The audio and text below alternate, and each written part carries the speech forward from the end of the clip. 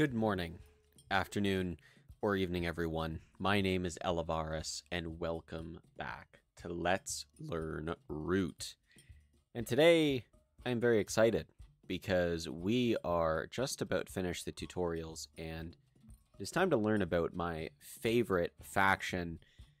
Many of the people who have played with me will probably be able to answer pretty quickly that I adore the Otters. I absolutely love their play style. I love the strategy that goes into playing them, the table talk, these decisions you have to make, how to spend every single action you play or you have. It's such an interesting faction. I really enjoy it. However, it is also one of the easiest factions to tell who knows what they're doing and who doesn't. There are a lot of inefficiencies you can make while playing this faction, and it is my hope that during this tutorial, I mean, you're going to get a very brief introduction to them, but then over the following videos that you'll be able to get a better picture of how to properly play the Otters, because it is it's kind of rough seeing a lot of people that don't know how to play them and end up throwing what could be huge leads kind of into the dirt. So here we go, rolling on the river. Learn to play the Riverfolk company. The Riverfolk company has set up shop on the great river running through the woodland. As the other factions purchase services, the Riverfolk will be able to fund new trade posts across the forest. The construction of these posts is a viable way to score victory points, but so too are dividends gained from hoarding wealth. Well, hey there, chum. Let me wash my hands real quick. They smell like clams. In the meantime, let's take care of setup for me and place four warriors in clearings along the river. So, setup for Otters is quite simple. You just place 4 warriors in any river clearing.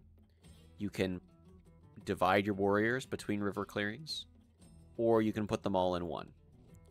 And it wants us to do that, or to divide 2 and 2.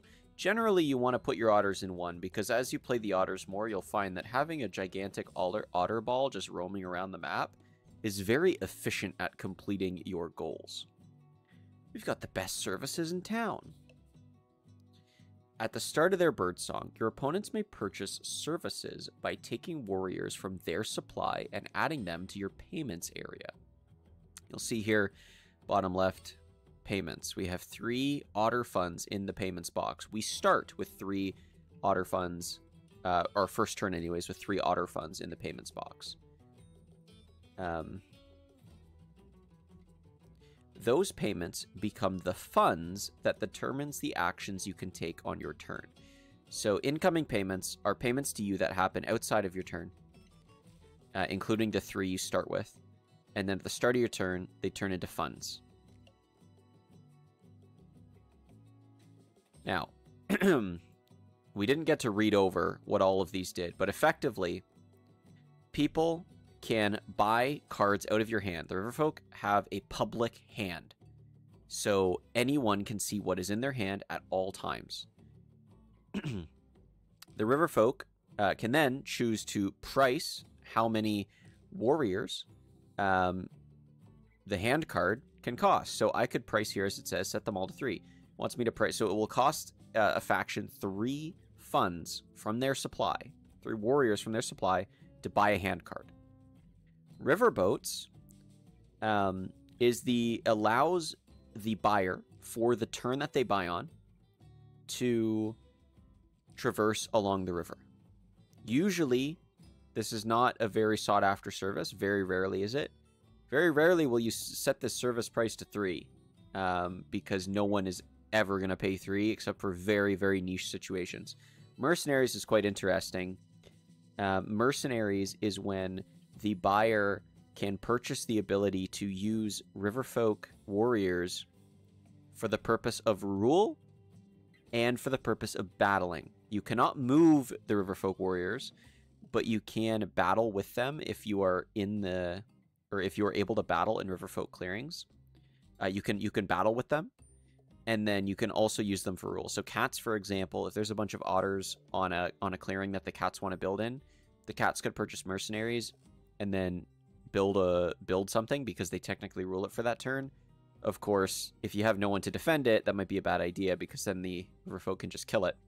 But that's just for the sake of an example. Setting them all at 3 is definitely playing hardball. Yeah, is anyone going to buy anything? No, people choose to buy. If they are going to buy, they can buy a service at the start of your turn. Generally, you can only buy one service unless you have an otter trade post in a clearing that you have a piece in. So no one has bought anything. Clearly, they're not enjoying the price of 3 here. Hopefully, we get some more explanation here so I can play along. Our service prices were so steep that we didn't get any buyers. However, each game we start with 3 payments represented by warrior icons. During Birdsong, you move all payments to your funds box to spend on actions during daylight. You can move, battle, and draw cards by committing funds. These funds move to your commitments area and won't be available to spend or commit again until your next turn. So committing funds, very important. Commit a fund to battle the Marquis in your bunny clearing before they recruit more warriors. So we are committing a fund to battle. You ought to know better than to attack the Marquis. Clearly not.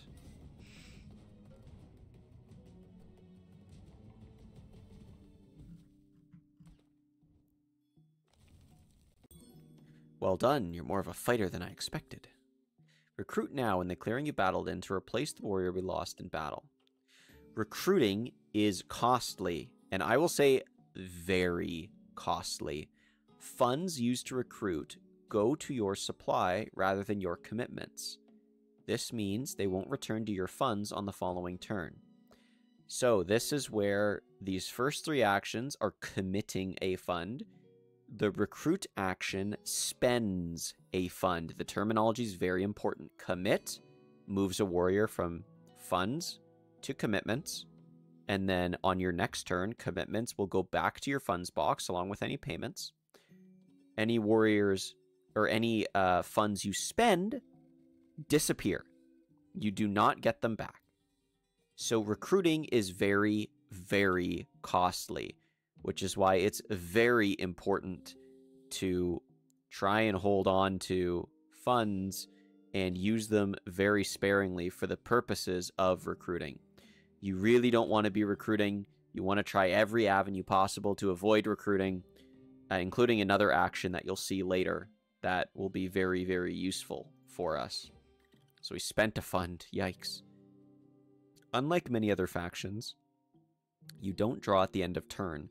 To draw cards, you must commit a fund to use the draw action. This is what makes the Riverfolk Company one of, if not the best factions for card drawing, especially on the digital version, is that if you have a lot of funds, you can draw a ton of cards. So, during evening, you may change the prices of your services. Let's hold a sale. Bring down the riverboats. Bring the cost of riverboats down to 1 and your other services down to 2. So, we're going to talk about this real quick. Well, okay. So, let's talk about this real quick.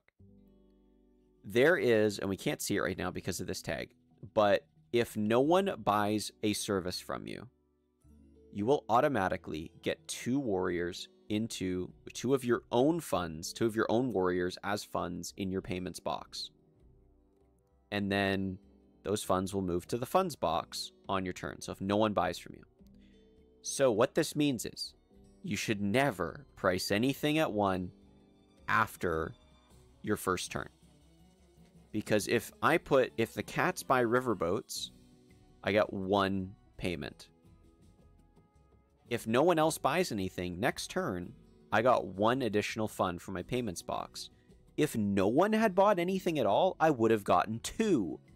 So never price anything at 1 after your first turn.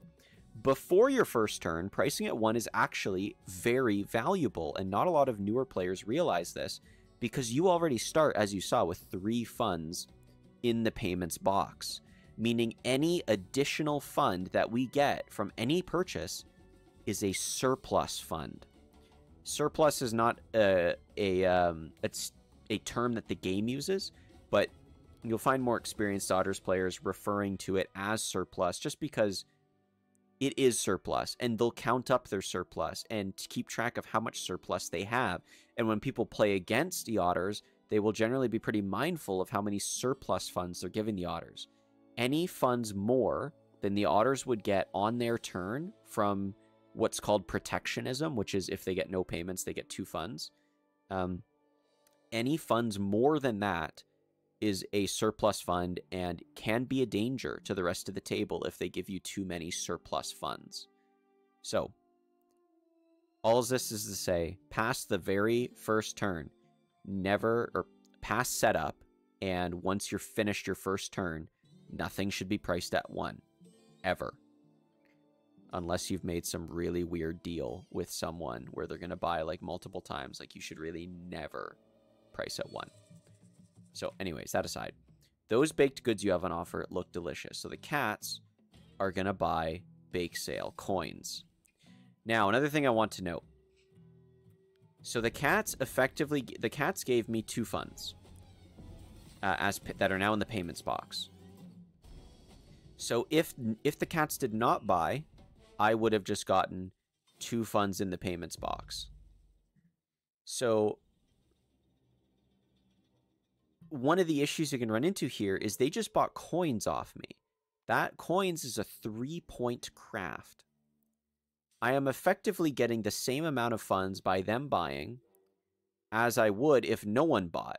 So why am I giving away 3 points for effectively free for the cats? That's actually not a great idea. So if you have, generally the way pricing works is, and this will highly depend on who you're playing against, and this is part of what makes Otters a very interesting faction, is how you set your prices. Because if one person buys for 2, you're making an equal number of funds than if no one bought at all. Because of your protectionism, again, is what it's called. Getting 2 funds into your payments box if no one buys. So if you have a hand of okay cards, but cards that might be desirable to other factions, such as the cats like bird cards, for example, because it gives them extra actions, and so do the birds. The birds, or the Eerie, like bird cards as well. And if you think you could get multiple purchases for 2, that would be a great time to set your prices at 2. And then you hope that both the cats and the birds buy, because then you get 2 surplus funds. Now, if you have valuable cards in your hand that you don't want people to buy out without giving you an advantage, you should price at 3. Coins, in general, is a valuable card. So usually, I would never price a hand that has coins in it below 3. Sometimes there is the ability you would price at 4, although that's a very steep cost. So you have to understand that almost no one is ever going to buy at 4. The only time you really price at 4, most of the time, outside of a few situations, is at the end of the game when you don't want people to buy from you without giving you a huge advantage because it might win them the game, the ability to purchase from you. There have been times where cats have bought a bird card from me at 4 funds, such that that was the final action they needed to win the game. And you don't want to be in that situation. So that's a little note on pricing. If your cards are not really that great and you just want people to buy, or you want to try and get 2 buys on a turn from 2 different people, price at 2. If you have valuable cards in your hand, or you think that only one person is likely to buy, price at 3. If you don't want anyone to buy, price at 4. Never past setup and the start of your first turn, price at 1. That's a good general pricing guide. But of course, it will depend on the people you're playing against. And one last thing I want to note. I said if you want 2 people to buy, price at 2. Why would you not price 3 and hope 2 people buy? That's because that if you price at 2 and 2 people buy, you get 2 surplus funds. You get 2 funds more than you would if no one bought from you. That's a pretty big advantage. But imagine if 2 people buy at 3, they're giving you 4 more funds than you would if no one bought from you. That's a huge advantage, and that is a sign of a fed otters, which can be very bad for the rest of the table. So it's pretty rare that you will secure 2 buys at a price of 3. And so if you really want to try and get 2 buys, the price of 2 is a lot more reasonable. So yeah, your riverboats will be of much use to the cult. Blessings of the Scaled One to you.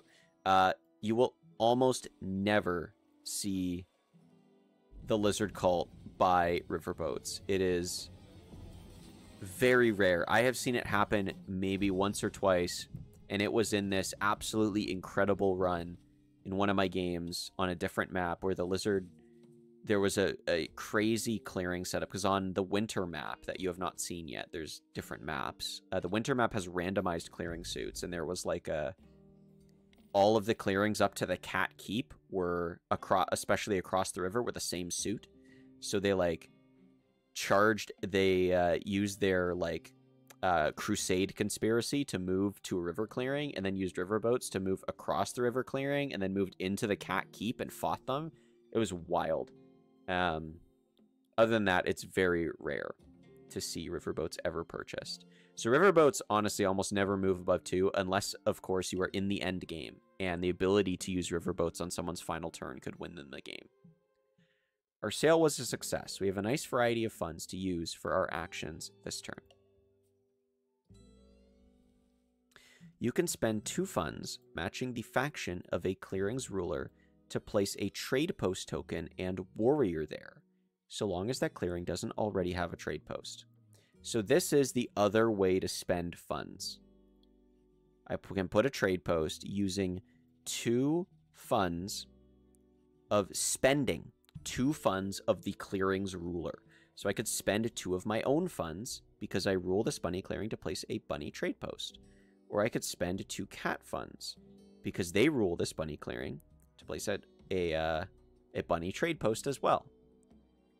And this gives not only 2 points, but it gives a warrior. However, it does spend funds. So you score 2 victory points. Trade posts are used to craft, allow you to score dividends, and enable other players to buy more services from you. Yeah, I'll talk about that a bit later. Each trade post you have built also contributes its suit towards crafting cards. So very important. It is not the physical trade post that is the crafting piece. It is the spot on the otter's board that the trade post came from. So every single turn now for the rest of the game, I can commit a fund to craft using 1 bunny because I have placed a bunny trade post. If my bunny trade post gets removed, it doesn't matter. I can still craft with it. So I'm going to craft this bird card. You must commit a fund for each trade post used during crafting. You have a choice of which faction type to spend. Well, I mean, it's not spend, it's commit. So that's very important. You don't want to call it spending, it's committing. So I'm going to use the lizard. And this decision is one you'll make constantly. You know, which faction's funds do I use for what? Us Riverfolk are great swimmers. We treat rivers as paths during movement and ignore the ruler restriction when moving through rivers. This is very important. Riverfolk, generally, when you play them, you always want to stay along the river. If you move off the river, you generally want to make sure you can come back to the river because it's very easy to get trapped in another clearing and outruled by someone and have it be very difficult to escape other than battling them a bunch, which could be really bad and whittle down your low amount of otter forces. Staying along the river is a way to ensure that you can kind of move all across the map without worrying about rule. Let's move 2 warriors along the river to our trade post to protect it.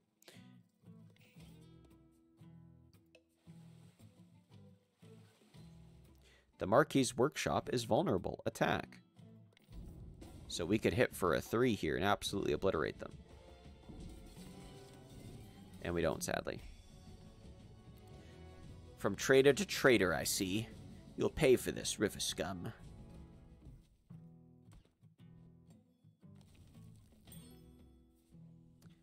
Let's leave our service costs alone for now. If it ain't broke, don't fix it. I mean, it kind of is broke, because we talked about why you don't want to price at 1. Cats healing up some cats. They don't want to buy from us. Surprise, surprise.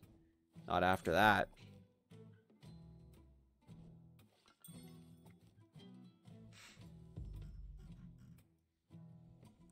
Each enemy is allowed to buy 1 service from you a turn, plus an additional service for each clearing with the trade posts and one of their pieces.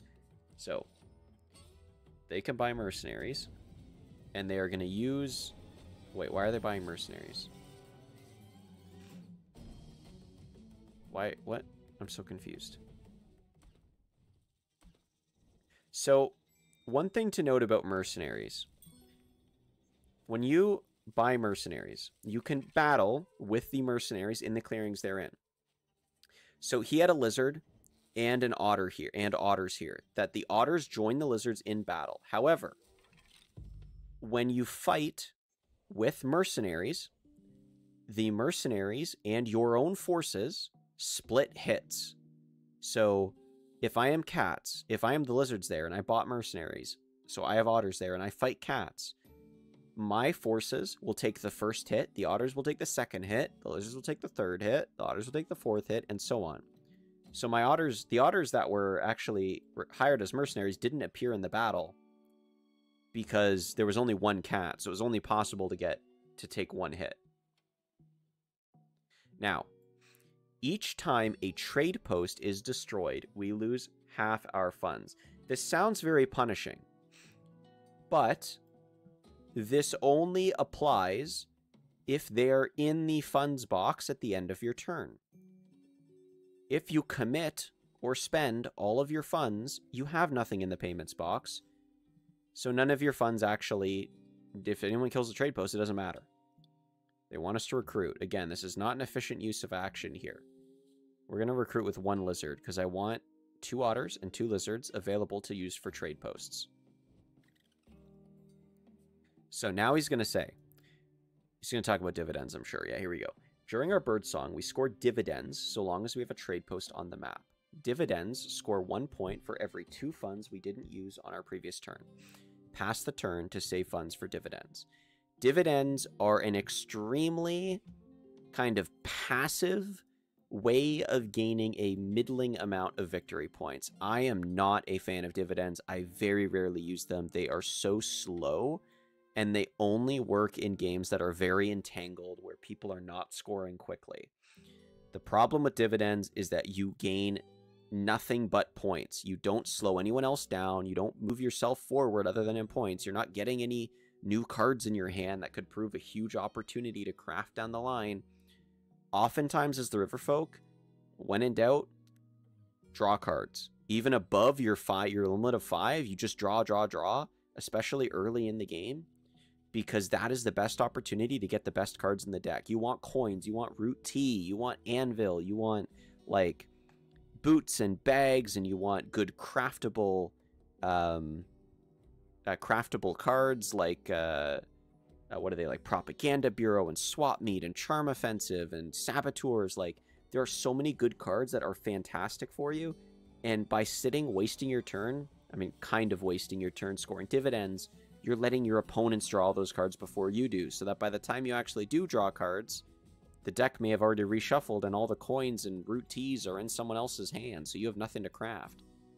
So very, very rarely will I ever use dividends. I'm going to price everything at 2. See if we get a double purchase. I mean, it's kind of unlikely. I don't think anyone's going to pay 3. I could have priced at 3 there if the cats may have wanted to buy my bird card. I could have priced at 3 expecting that they probably both wouldn't buy. But since we're with AI, it doesn't really matter. So this whole idea of protecting trade posts and stuff, you generally will not actually do in a normal game against real people. Like, you just don't do dividends, so you don't care about your trade posts because you're going to have nothing in your funds box. Because everything's going to be in your committed for the most part, and some of it's going to be spent.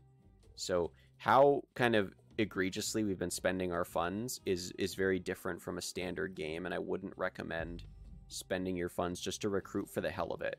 If you are ever recruiting, it has to be for a very good reason. I need to recruit so I can outrule someone, so I can place a trade post with my own 2 funds, right? Like, let's say the cats owned this clearing here, and I really wanted to place a trade post there for some reason. I could recruit, you know, like, let's say they had two cats here, and I wanted to outrule them. So I have no cat funds to place a cat trade post, so I could recruit 1 otter to get 3 otters, and then trade post on it, because I now rule it with my own 2 otters to get an additional otter and a trade post. So, like, there's those kind of few situations, or you really need to recruit because you need to go fight someone, or else they're going to win the game. With that in mind, the primary way that otters will recruit, quote-unquote recruit, through a lot of the early game is by keeping all your otters in the same ball. This is one of the big reasons you keep all your otters together, is that you can roll along the river or slightly off the river sometimes with your otters, rule the clearing, put a trade post down, come back to the river, and you gained an additional otter and got a crafting piece, and you got 2 points. And that's generally the way it goes. You have your whole otter ball together, you move out, you know, you move off the river, maybe build a trade post, come back to the river, or you build a trade post on the river, and then you use the warriors you get from placing the trade posts to beef up your ranks. Because then at least that way, if you're spending 2 funds, you're at least getting a crafting piece out of it, and you're getting another otter on the map, instead of just recruiting and getting an otter and nothing else out of it. So that's very important. So what I talked about earlier is coming to pass here. Looks like we didn't receive any payments this round. No matter, you move 2 warriors from your supply to payments as a consolation prize. Us Riverfolk are innovative crafters. Instead of resolving the effect of a crafted card, we can add a warrior to our payments. Use the export button to craft for this reward. This is, okay, export is probably the most useless thing possible for the Riverfolk. Why would we want to export this? We could just craft it for a point. The reason exporting is so useless is because it puts a fund in my payment. If I export once, if no one buys, I got less funds than if I hadn't exported, and I just wasted a card and an action to do that. I had to commit a fund to craft it just to add my own otter into the payments box, which is less than the 2 otters I would have gotten anyways at the start of the turn. Now, if you know that someone is going to buy from you, you can do this. Or, and I mean, I say no, but Root has a rule for negotiation that says agreements are non-binding. So you never 100% know, even when someone tells you they will, that someone will buy. And the other situation you would export in is if you need your own funds for trade posts, because let's say I have a ton of lizard funds, but I can't place any trade posts because the lizards have been wiped off the map. So but the lizards just keep buying from me to kind of starve me out of my ability to place trade posts as they keep buying my cards. This would be very rare. In that situation, I need my own funds to place trade posts because lizards don't have any rules. So in that sense, I could export. But yeah. Establish another trade post and score 15 to prove us Riverfolk are more than mere merchants. So. Okay. So we really need to just draw some cards. Generally, at the start of the game as Riverfolk, your first turn, if you go after, if someone else takes the first turn and you come after them, that's a good time to usually set prices at 1 or 2 and hope that someone buys and give you surplus funds.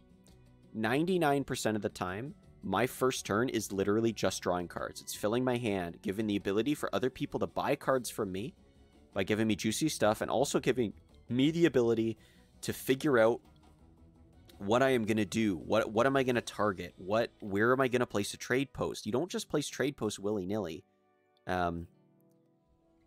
Okay. Kind of useless draws, unfortunately. Should have drawn earlier. I'm going to place it 3 because it's likely only one person is going to buy. If anyone does buy. And see, I kind of screwed myself here with that stupid 1 fund, because now I get 1 fund less than if I hadn't done that stupid export. But yeah, usually the way it goes is my very first turn, Oh, nice. There we go. That's the hand card we wanted. So, usually my first turn is literally just drawing. Sometimes my second turn is also drawing. And a very good key to success as the Riverfolk is to calculate how many funds you're going to need to do whatever you want to do on that turn. Do I want to hit someone? Do I want to draw cards? Do I want to move somewhere to place a trade post? Whatever. Always draw first. Draw first, calculate how many cards you can, or how many funds you can spend. Not spend. How many funds you can commit to drawing before you do anything else. Let's say I want to go over here with the cats and take out these 2 sawmills. That's pretty juicy. I'm going to say, okay, one action to move and maybe 2 actions. Hopefully 1 action to just kill. But it could be 2 actions to kill everything. So I calculate, okay, 1 fund to move, 2 funds to battle. That gives me 7 funds left. Do I want a trade post? I probably do. To place a mouse in a sack. So that's 1, 2, 3, 4, 5 funds committed. Or 3 funds committed, 2 funds spent. I have 5 funds left. So I could draw 5 times. And the reason you do this is because what you draw could change what you want to do on your turn. And that's very important. So we're going to draw here. We got another bag we could craft. Okay. Let's draw again.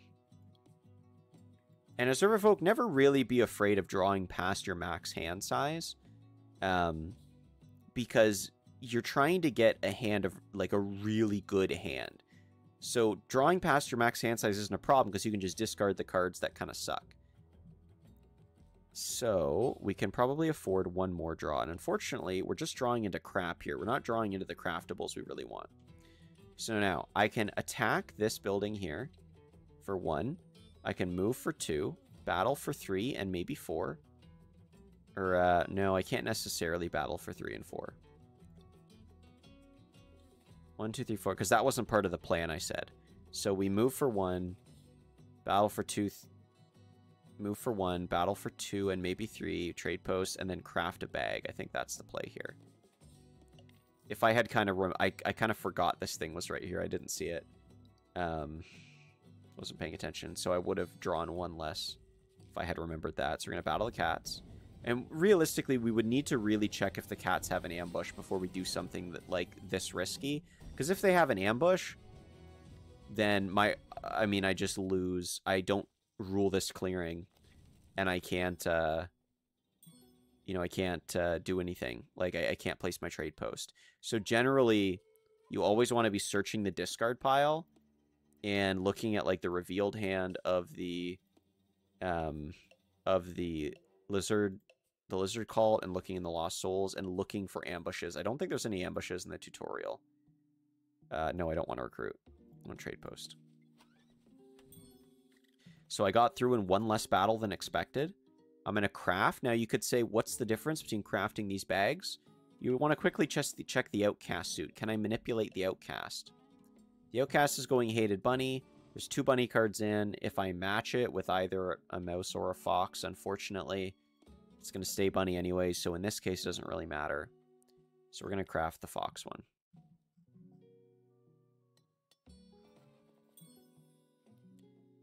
Okay. And then normally, if I was in a normal match, I'd move back to the river, but there's no one to really rule here that I need to worry about. So I'm just going to draw.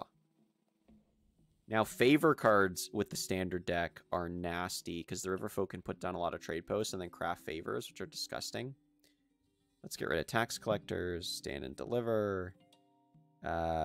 Cobbler could be decent for us. We'll get rid of brutal tactics. And we're going to price at...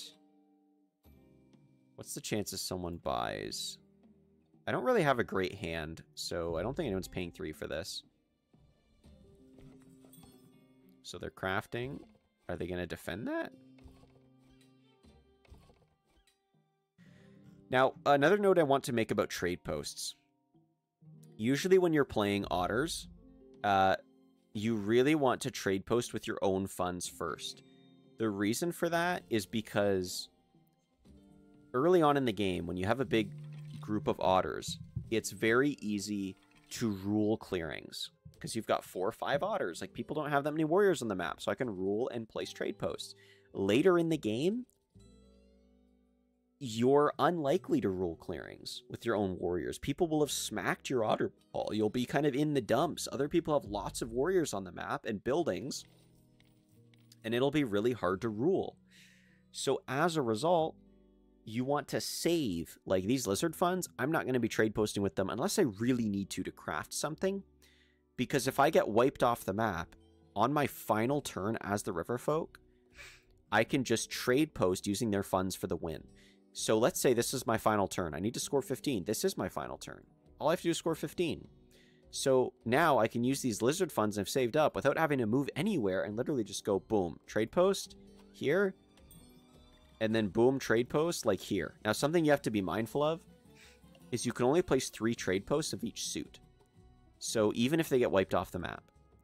So what that means is you need to make sure that if you have a ton of lizard funds and you're going to place a bunch of trade posts, that the lizards are in clearings that you can actually put trade posts in because of how many trade posts you have left. Like if I had already placed 3 mouse trade posts, I wouldn't be able to place one in these 2 mouse clearings. So that could change my late game burst. But usually what you'll find with Riverfolk is they have a very strong late game burst from the funds they've saved up from people buying from them.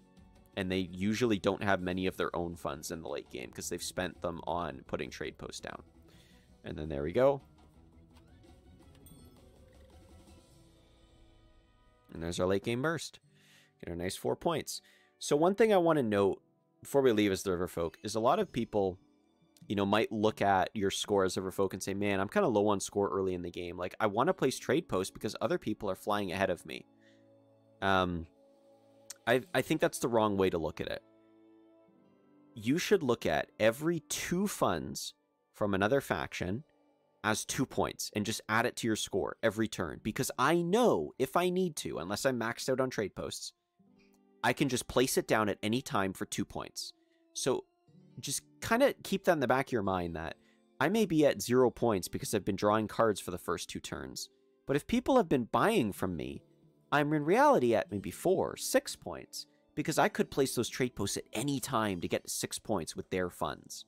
So don't get discouraged if you're at lower point values. In fact, a lot of my games, I start at low point values and stay at low point values, but then have a lot of high point value turns. I maybe have 0 points turn 1, 0 points turn 3, or turn 2, and then like 4 points turn 3, 4 points turn 4, and then like maybe 5 or 6 points. And then, you know, your last turn can be up to like 10 points. It can get pretty huge. So just keep that in mind. So a lot of information in this one. As you can probably tell, I love otters and I've played a lot of them. So I'm kind of a, I guess, fountain of knowledge when it comes to playing the otters. I've played tons and tons of games with them against some pretty good people. So there will be some gameplay coming up next. I'm going to be playing a lot of multiplayer games with friends of mine in one of the Discord servers I'm in. That are pretty good at the game, and so you'll get a good taste of how to play a lot of different factions in multiplayer and actually see them put to use here, and also see some mistakes that I make as well, so that'll certainly help. So yeah, but that ends our tutorial series on Root, at least until the next expansion comes out, which should be sometime this quarter, so stay tuned for that. But get ready to hop into some exciting multiplayer stuff moving forward. So for now, I'd like to thank you all for watching. Have a great rest of your day. Cheers, guys.